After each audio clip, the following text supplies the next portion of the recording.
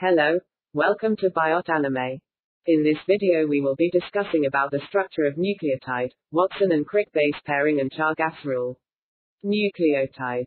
The DNA and RNA are made up of nucleotides, which is classified into purine and pyrimidine. The purine bases have a 9-membered double ring system with 4 nitrogens and 5 carbons. The purine present in the DNA are adenine and guanine. The pyrimidine bases have a 6-membered ring with 2 nitrogens and 4 carbons. The pyrimidine present in the DNA are thymine and cytosine. And in RNA the thymine is replaced by an analog called uracil. Watson and Crick base pairing. In Watson and Crick's model, the 2 strands of the DNA double helix are held together by hydrogen bonds between nitrogenous bases on opposite strands, in such a way that purine always base pair with pyrimidine.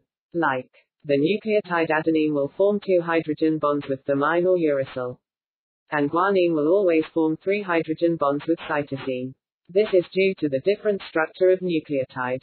For example, the 1st and 6th nitrogen group press in the purine adenine will form hydrogen bonds with the 3rd and 4th atoms of thymine or uracil.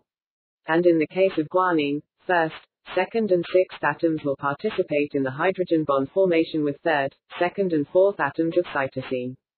Finally, the 9th atom of purine and 1st atom of pyrimidine will form a glycosidic bond with the 1st carbon atom of sugar phosphate molecule.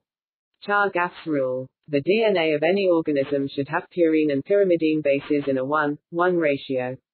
The Chargaff's rule is also known as the base pair rule. It states that guanine and cytosine amounts should be the same while the ratio of adenine and thymine should be the same. The Chargaff rule is dependent on the DNA structure presented by Watson and Crick. This model shows that the percentage of the nitrogenous base pairs is equal to the double-stranded DNA. This is called the first parity rule. The second parity rule states that the percentage of adenine is equal to the percentage of thymine while the percentage of thymine is equal to the percentage of cytosine. This is the case of both the single strands of DNA. That is, the bases with 6 amino groups are equal to bases with 6 keto group.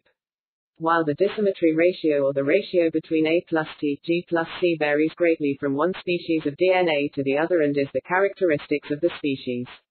When dissymmetry exceeds 1, such DNA is called AT type.